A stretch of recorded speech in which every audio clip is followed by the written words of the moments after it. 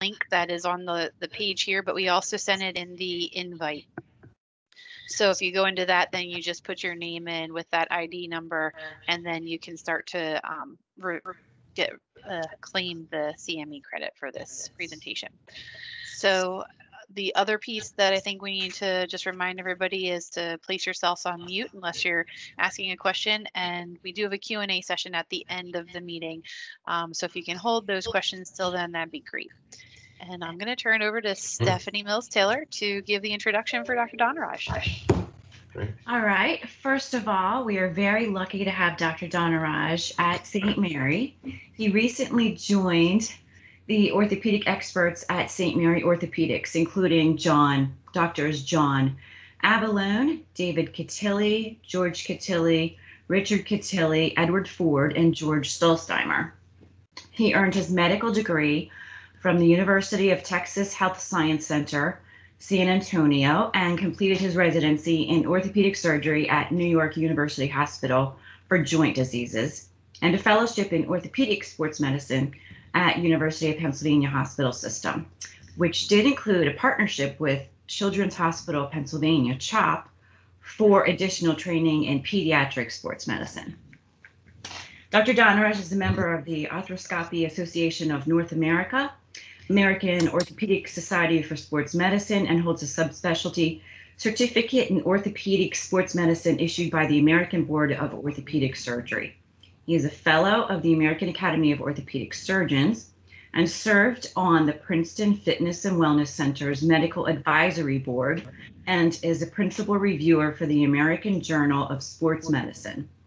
He also served as a ringside physician for the New Jersey State Athletic Commission, as well as the orthopedic consultant to the American Repertory Ballet, Princeton Ballet School.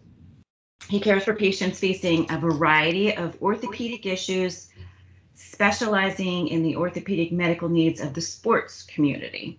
He sees patients at the following location. That would be St. Mary Orthopedics, 1203 Langhorne, Newtown Road. That's our St. Clair building in Suite 120. And Dr. Dhanaraj, are you also over at Feasterville? I am, yes. Okay, also our Feasterville location, 178 West Street Road in Feasterville. Yes. So with that, I will turn it over to you. Thank you. Great. Thank you so much, Stephanie. I really, really appreciate the introduction. And it was a great introduction. Yes, I'm excited to give this talk. I'm excited to be here. I've only been here a few months, but it's been great. I practiced in Jersey at Penn Medicine for 6 years. And like Stephanie was mentioning, I did my fellowship at Penn in Philadelphia, where a lot of the things I'll talk about, we kind of gleaned and we studied down there. And so, I'm really excited to give this talk. I'm excited to be here. It's just, this is one of my passions, joint preservation, trying to keep people's joints healthy and free of injury. It's kind of my philosophy behind how I take care of patients, because I'll start with the very beginning of what we think about when we talk about joint injuries to all the way to the technology that we have today. So it's a really neat, I've given this talk a few times, really neat kind of spectrum that you'll be able to learn how we look at things. So my talk today is entitled Emerging Technologies in Orthopedics, and it's specifically joint preservation. So I am a sports medicine specialist. My passion is keeping people from having replacement. Other facets of orthopedics involve joint replacement, spine surgery, pediatrics, oncology. Mine is sports medicine, but specifically it's joint preservation. How do we keep people's joints healthy, pain-free? How do we keep people active and moving, and obviously participate in sports? So a little agenda of how I'll go through this is just talk about joint preservation in general, what a joint is, the anatomy, some of the basics, how injuries occur, and what are the different types of injuries that cause our joints to have problems.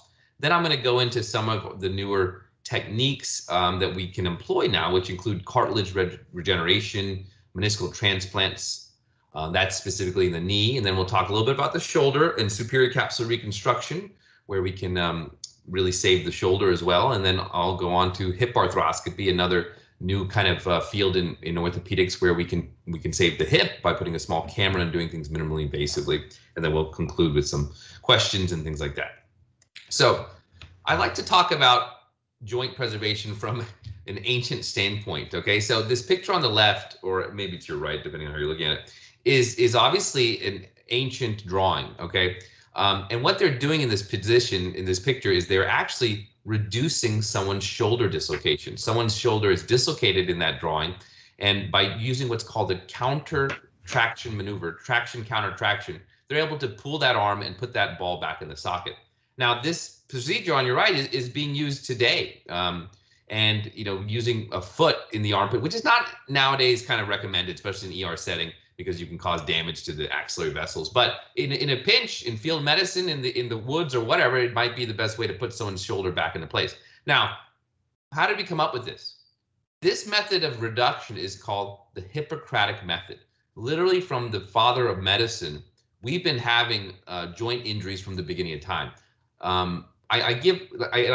Stephanie mentioned, I used to work with the Princeton Ballet and the New Jersey Athletic Commission, and I would do fight medicine. So literally some of these doctors in the very beginning of time in modern medicine were the gladiator doctors. They were like the team docs for the gladiator arena. So they came up with these methods from the very beginning of time. What is the joint? So the joint is made up of three entities. It's the cartilage. The cartilage is the kind of the shiny end of a chicken bone, as you imagine, the white part that allows for the bones to move across each other without friction. It's highly it's viscoelastic. It's got a very low coefficient of friction, which is a term that measures friction, and it's literally this equivalent or even better than ice moving on ice. The synovium is the lining of the joint, which creates the fluid. If you can imagine an engine moving about, it needs motor oil, which is a lubricating fluid, and your joint has a lining that creates that fluid called synovial fluid. The other thing in a joint are the ligaments. All the ligaments are the tissues that hold the two bones together, keep that joint moving in concert, and all these things working together along with the musculature provide what is known as your joint.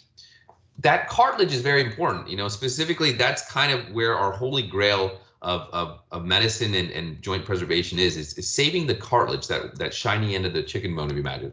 It's called hyaline cartilage. It's a very specific type of cartilage made up of what's called type 2 collagen fibers, the fibers in our body made out of collagen, and chondroitin sulfate. You can probably remember people take glucosamine and chondroitin sulfate tablets to kind of hypothetically improve their joint health. But this is what provides that lubricated, frictionless surface. Okay, so otherwise when we walk, the bones would grind against each other. So that's why we have cartilage, and it's very important.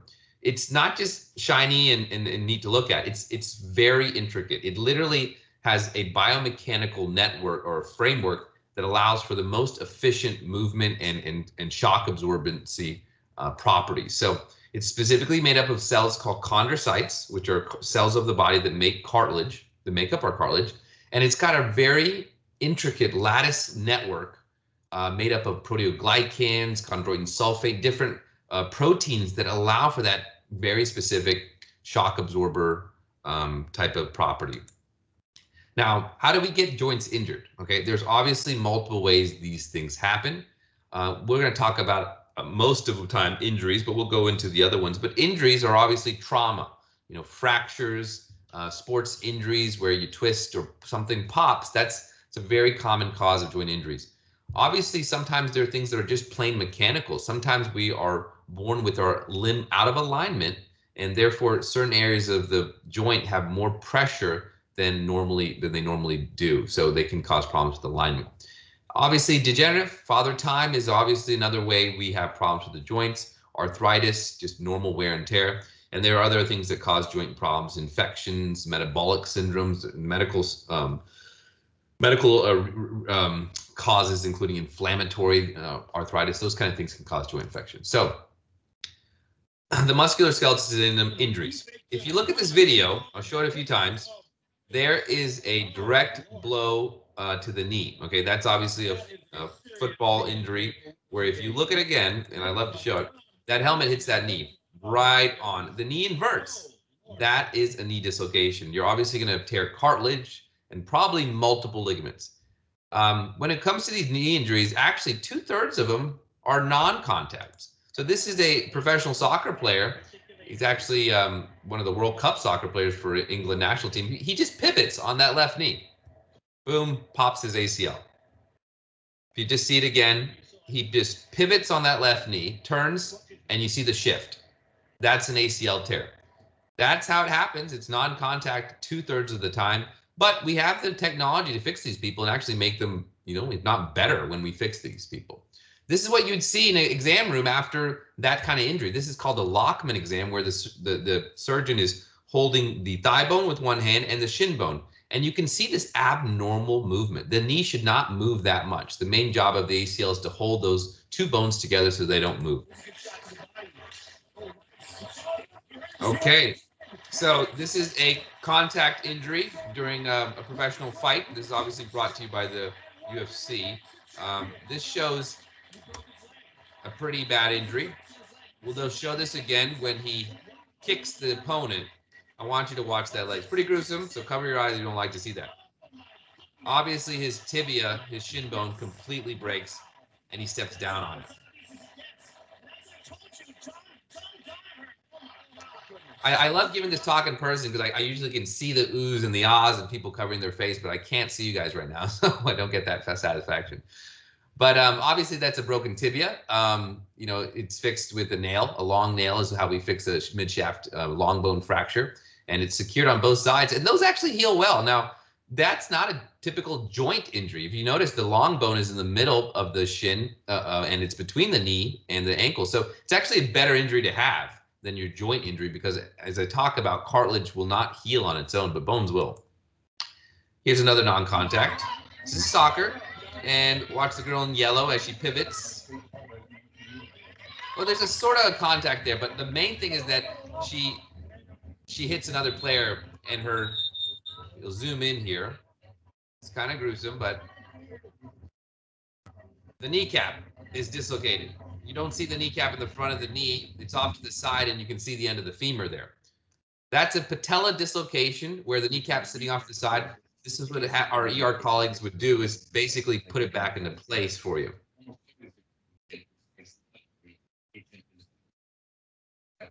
So you'll see it pop back into place.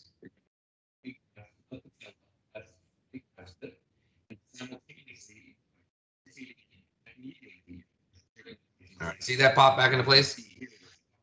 So it pops back into place, but what happens after that is something like this. This is the inside of a knee where you can see the white, which is the cartilage, but you can see a large hole in the cartilage, and that's a cartilage injury. So that patella dislocation, as it's being either when it's dislocating or being put back into place, can definitely shear the cartilage off. And so this is the problem. And like I said, there's multiple ways this happens. That is one of them. Mechanical, real quickly, is just your limb alignment. Sometimes you're born with a little bit of malalignment, and you can put undue stress on certain parts of the joint. And this is anatomic, and in sometimes physiologic. We have people who have a little bit of a bowed leg or knocked knee. Those are called valgus and varus alignments. Women actually have an increased valgus, which is a kind of knocked knee moment at the knee, and it's just because of how their pelvis is shaped. So we see these not only physiologic, but also in gender. Arthritis is very common. It's just normal wear and tear of the joint. Osteoarthritis is that term, when it's mechanical wear of the joint after time and life. Sometimes just plain gravity is what's the cause. Rheumatoid arthritis is an inflammatory component. Inflammatory arthritis, where you have breakdown of your joint from your own immune system. These immune complexes can get deposited in the joint due to a hypersensitivity, a hyperimmune response. Post-traumatic just means after an injury, you might have a cartilage deficit, but it gets worse and worse and worse. Or after a fracture, if you break the end of the long bone where the joint is, you can heal, but you can have arthritis. Septic arthritis is when an infection occurs in a joint, and you can have breakdown of the cartilage from the bacteria themselves. So arthritis is very, very easy to tell. A quick x-ray tells us that on your left here, you see the normal knee x-ray with plenty of joint space between the femur, which is the thigh bone, and the tibia, which is the shin bone. On the other view here, it's worn out. The two bones are touching. It's very sclerotic, which means that you see this increased whiteness, which is like a marbleizing of the bone. And so this is an arthritic knee. So once again, you have all those causes of joint problems. You have these multiple ways that they happen, but what do we do when these happen? Okay, we've got to fix these problems, and we have technology. The problem is that when those happen, you don't have hyaline cartilage, which, if you remember, I talked to you, that's the joint lining, that specific specialized cartilage. You have something called fibrocartilage, which is scar cartilage. It lacks that very intricate lattice network of the proteoglycans, the proteins, and the chondrocytes that make up a really a very good biomechanically efficient cushion. So it's just a scar cartilage. And it's made out of different type of cartilage. When we've looked at the actual histology of it, it's a type 1 cartilage, but like I said before, does not resemble normal cartilage and lacks the biomechanical properties, and is not as durable. So our goals are obviously to restore that articular surface, regenerate that cartilage, okay? We sometimes have to realign the limb, sometimes have to obviously line up a fracture, those kind of things. But our main goal is to prevent one area of damage to go on to global arthritis of a knee. Sometimes it's, like I said, it's alignment issues. If somebody's alignment is off, they're prone to dislocations, things like that. We can realign the bone. We can do osteotomies where we cut the bone and realign it and fix it with plate and screws. But you can see the difference on this X-ray on the left, where it's nice and straight, the limbs, and you have your what's called your mechanical alignment, goes through the top of your hips all the way to the center of your ankles, and that's how they should look. But if you have a little bit of a malalignment of one of the limbs due to congenital or even trauma, then you'll have increased wear in one part of the joint. Ligaments are obviously important. If you remember those videos where the unfortunate football player was tackled and you could tell his knee hyperextended and likely dislocated, you're going to tear the ligaments. You know, there's multiple ligaments in the knee. The most important ones are the cruciates, which stand for anterior and posterior cruciate. Their job is to keep the knee from going forward and backwards. As you can see on the left, the normal knee versus the right, the ligamentous insufficient knee shows that those two bones are definitely not aligned. And that X-ray just shows me that the ligaments are torn. The other thing is, here's the shoulder. The shoulder is a ball and socket joint, okay? You can see the collarbone and the rib cage, but the ball and socket should be lined up. If you look at the left, it is, okay? But on the right, what's going on there? That humeral head, the ball is high. It's definitely not in the socket. That's the sign that the rotator cuff, which is the ligaments and tendons that attach to the humeral head, are torn, and therefore not allowing proper alignment or biomechanical movement, proper movement of the shoulder. So we can fix those things, and that's why what we're talking about today is some of the techniques we have to do these. So in terms of the cartilage, we can regenerate it now, and we can make it almost as efficient as it was previously. Leaving scar cartilage was one option, where you just kind of go in there and debride the area of injury, and you poke some holes into the bone and get that scar cartilage to form. Nowadays, we can transplant tissue, and that's part of, you know, my kind of goal and philosophy in treating patients, is to keep their knee as healthy as we can, and as close to as possible as they were born. So we have ways of doing that, where we can implant cartilage. We can implant their own cartilage in bone. We can take donor cartilage, things like that. So the main thing about this is also something that patients have to understand, is that it's not repaving a road, okay? If you have arthritis that's global, we cannot fill all that cartilage up at this point in time and technology. Knee replacement is the best, or replacement surgery. But if it's a pothole, a focal deficit that's actually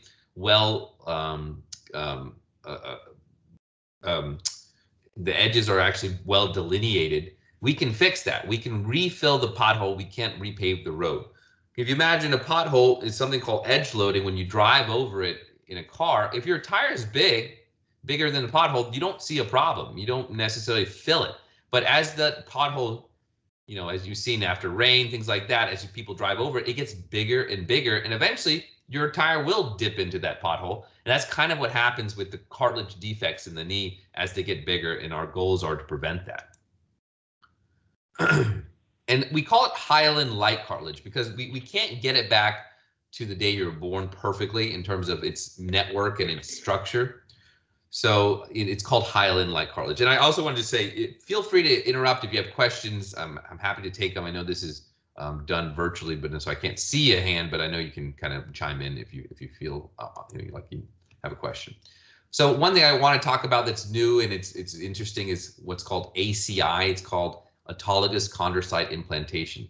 It's a good technique for larger defects, which are usually about 1.5 centimeters squared or greater. We can take the cells from the patient, taking a small biopsy, and regrow them in a lab. And we grow them in a lab for about 6 to 8 weeks to get a larger amount, and then we can re-implant them into the knee. So usually this is done, like I said, in 2 stages. You'll first take the cartilage from the patient, you'll regrow it, and then you'll paste it back into the knee. Okay, so literally you'll carve out a little scaffold that's the same size as the defect of cartilage. We'll use a membrane, and then we'll inject the cells from the patient back onto that defect. And so this is their own cells that are alive and basically just regenerate that cartilage lesion more efficiently than Mother Nature could without this. This is showing a patch being placed on and sewn back into the cartilage defect.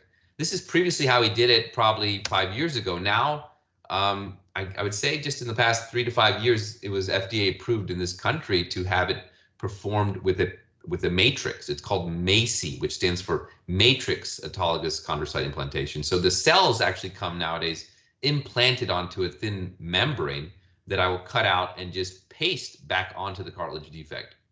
It's still a 2-stage procedure, but it obviates the need for sewing the graft into place, which decreases the operative time.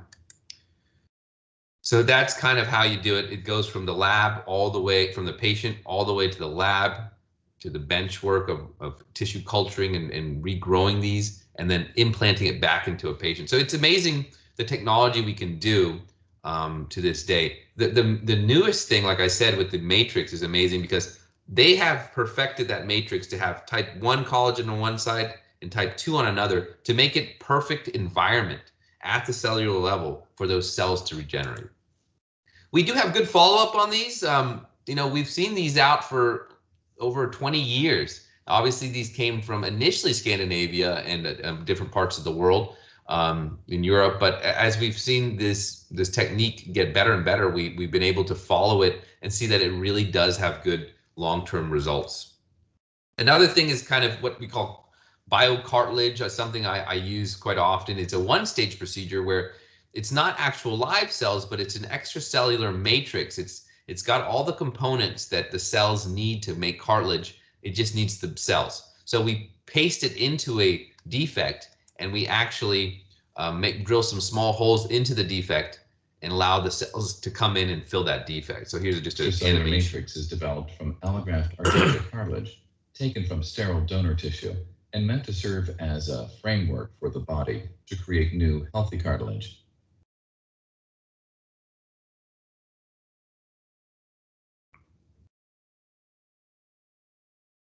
So we scrape the old cartilage, the scar cartilage off, because you need to get access to the bone itself. In this procedure, the surgeon makes the surface even and multiple small holes are drilled in the bone to help promote the healing process. That's called drilling or microfracture.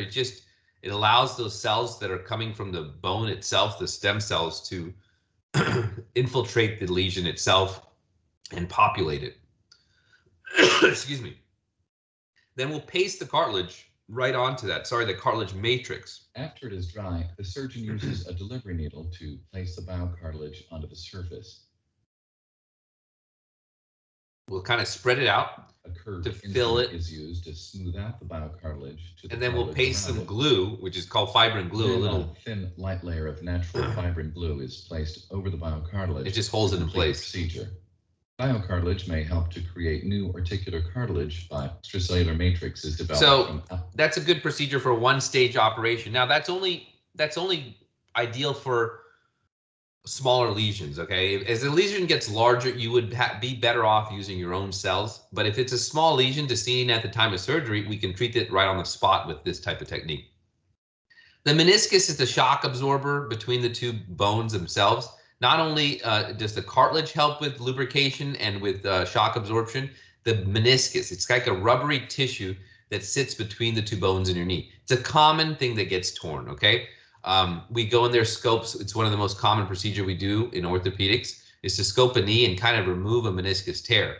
If the tear is flapped, like you saw in that first part of the video, it can act like a piece of torn carpet under a door, getting caught every time you open and close that door. I tell people it's like a rock in your shoe. So we remove that torn portion or smooth it back. Sometimes if the tear, you see on the far right here, if it's kind of near the edge of the tissue, we want to repair it. So we'll sew it back to the actual synovium.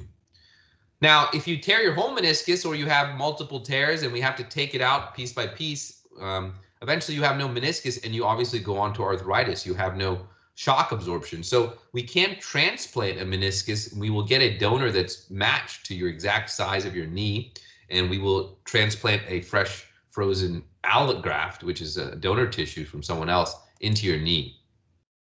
Now, sometimes we don't have that available. You know, we really have to have it size matched for your knee. We can't just get any size meniscus, and sometimes they're not available. So they're working on technologies to where we can regenerate the meniscus. Okay, so sometimes we're looking at 3D remodeling, things like that, but we're trying to find something that we can sew back in that would actually take the place of your meniscus. There's technology coming out, and in all these studies that are not that or that recent in the United States, but have been out in Europe for quite some time, that people are experimenting with putting in a scaffold after they measure the defect and sewing in a kind of a matrix that your cells will grow into and recreate a meniscus. So these are neat and exciting things that are kind of on the horizon in our country. They've been out in different countries for a while, but we are starting to get some short-term data from this type of procedure.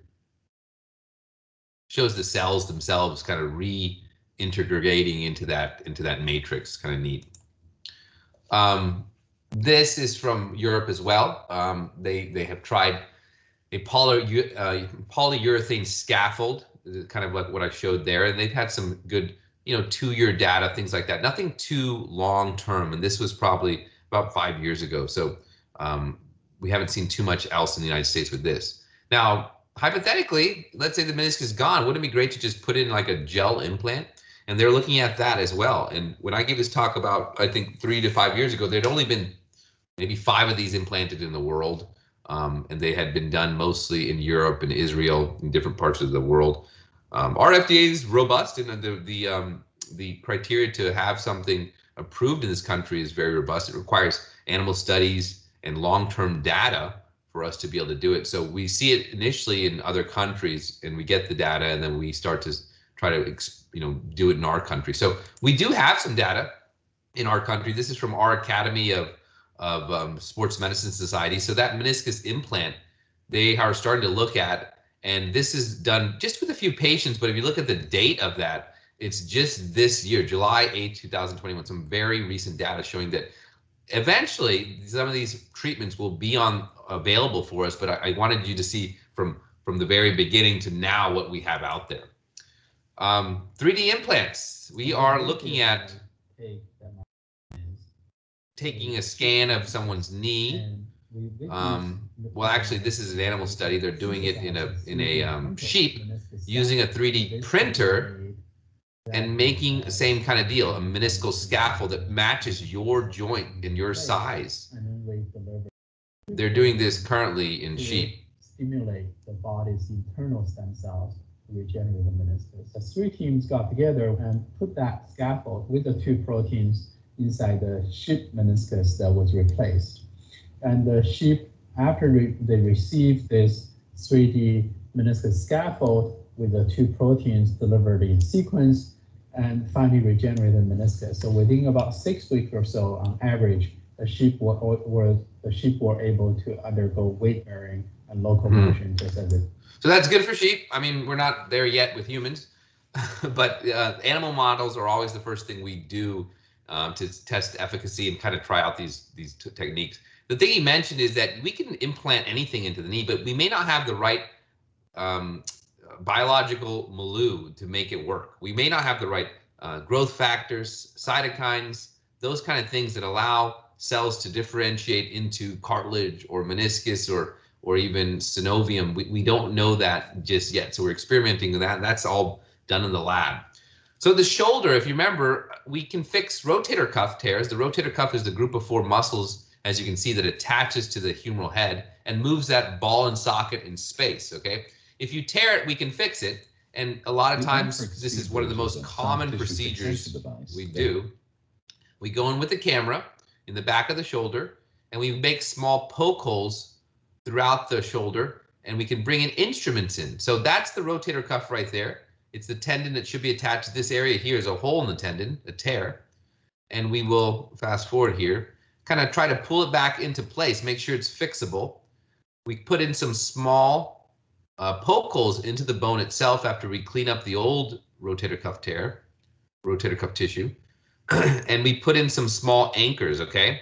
These anchors are now bioabsorbable. You used to use metal anchors. Now we use a kind of a composite material that's made out of a combination of calcium and phosphate, and it's basically the same kind of material that bone is made out of, and it dissolves into bone in a couple months. Those anchors, they're attached to these really heavy, tough sutures, and we use a device, all done through a camera, to sew the tendon with those sutures, okay? And we depending on the size of the tear, we sometimes have to repeat that process, and then we'll pull on those sutures, as you'll see here, and then bring the tear back down to the bone, okay? And then we just re-anchor it with an additional 2 sutures. So that's how we can fix a rotator cuff pretty quick and pretty efficiently through small poke holes, okay? That's called a rotator cuff repair. Now, what happens when the rotator cuff is gone or it's been too long and we cannot fix the rotator cuff? That happens when someone has retore or tore, their tissue quality isn't great and it's retracted and scarred in. We sometimes can't sew it back to the bone. So we now have an option called superior capsular reconstruction. We've been doing it here at St. Mary's for the past couple months, where I've been able to implant a biologic graft, okay? I will measure out the defect, and I will cut out a piece of dermal allograft, which is dermal allograft in this technique, skin tissue, and I will measure that defect and reimplant it. So it's a pretty neat technique. What its job is holding that humeral head back in the socket. So when even someone has torn the rotator cuff and really can't have it fixed anymore, they're not stuck with just having a shoulder replacement. We can save the shoulder at this time by implanting this tissue that we haven't done previously. This was pretty much about 5 to 10 years as well in this country. It's been done previously in Japan for several years prior. It's a pretty neat technique. Just once again, through small poke holes, I can sew the graft, and then I will, under camera visualization, push it into the joint and then secure it with the same kind of anchors. Let's see that kind of process here. And once that's measured and put in, I will sew it back to whatever native tissue the patient has to really secure it and kind of cover the humeral head so the patient doesn't go on to arthritis. So it's a good technique we can do arthroscopically. There's even newer things coming out that maybe even obviate the need for this in terms of like cushioning this area in the joint when you've torn your rotator cuff. So here's an example of a surgical example. I think this was in Princeton, but this is when we have a camera set up. We have the patient in this arm exposed. I will cut out the graft, and then basically I'll bring it to the arm, and I will put all my sutures right through that graft. And under camera visualization, I will push that back into place. So it's kind of neat. Hip arthroscopy. So we can save the hip. People can go on to hip arthritis. It's very common. They can have the need for hip replacement. But nowadays, we can go in there with a small camera prior to that need and fix certain aspects. A lot of times it's bone that needs to be shaved down, whether it be on the socket or on the ball itself. Some people are born with just a little bit of extra bone. On the left is pure normal. On the right, it's called a cam deformity. It's just an extra bump of bone on that femoral head. So when you raise your hip up, it catches, and it can cause arthritis, pain, and someone will need hip replacement earlier. So nowadays I can go with a small camera and remove that bone. Sometimes people have overhang of their socket, and we can remove that bone as well. Femoral acetabular impingement is a well-described pathologic condition that can lead to painful cartilage injury, labral tears, and arthritis. Impingement can occur as a result of femoral-sided impingement, known as cam impingement, acetabular rim impingement, also known as pincer impingement, or a combination of both. The pincer-type lesion refers to the overcoverage of the acetabulum. In high degrees of flexion, those two bones will bump repetitively right there, hits the femoral neck, and that causes resulting arthritis. in degeneration, ossification, and tears of the anterosuperior labrum. That's the other thing, is the labrum itself, which is the lining of the socket, can tear because of that pinching. And so when it tears, you have fluid that leaks from that socket, and it's joint fluid, and so you don't have a great suction seal. So we can go in there with the camera and sew those labrums back to the bone. Here's an example. With the camera, we go in there, we kind of peel it back. Then I'll wrap suture around the labrum. Is introduced into the joint to remove. I'll remove what excess bone there is that's kind of pinching. And I'll put some anchors, which are just small little screws, into the socket to hold that labrum in place and recreate that suction seal as well. So this is the setup for that. We have a patient, on an OR table, but we have to pull traction. So we have to put their leg in a device that's in like a boot and pull traction with the crank to kind of open up the socket so I can actually get my instruments in there. We use a C-arm, which is a intraoperative X-ray machine, to visualize me getting into the socket, because the hip socket's very deep. It's not like just through the skin in the knee and the shoulder. It's deep in the pelvis, so we have to use these X-rays and things. But here's a good example of that bump in the bone, and after shaving it down, you have more of a smooth contour of the head and neck junction. So, I kind of wanted to just glean on some very neat new things in orthopedics that are emerging. These techniques really help save the joint after someone has an injury. But the point of all this, and the point of my philosophy behind how I treat my patients, is, obviously prevention is key. If you can do something to prevent these injuries from the first place, you're so much better off. It's purely a matter of joint health, just normal lifestyle changes, weight loss, proper exercise, those kind of things. We've seen that these things, that they seem kind of, arbitrary, stretching, strengthening and conditioning, they can cause and help prevent joint injury. They can be a really major factor. We've seen studies that showed that a proper warm-up in soccer and female athletes and collegiate athletes will prevent ACL rupture. And if you can imagine, going through an ACL is a big deal, 6 to 9 month recovery, a big surgery. If we can do a certain something to just really prevent it in the first place, that's what I tell my patients and really try to glean on, that prevention is key, education is key, and not going out on the field with just your body is a big black box and you're just gonna get hurt without knowing what's happening. Arthritis, arthritis is a common problem. It's simple things such as weight loss reduction, but exercise and movement is key. So your body is a machine. You can't go 50 years without doing your car having any maintenance on it. And the body's the same thing. It needs maintenance. It craves exercise and mobility.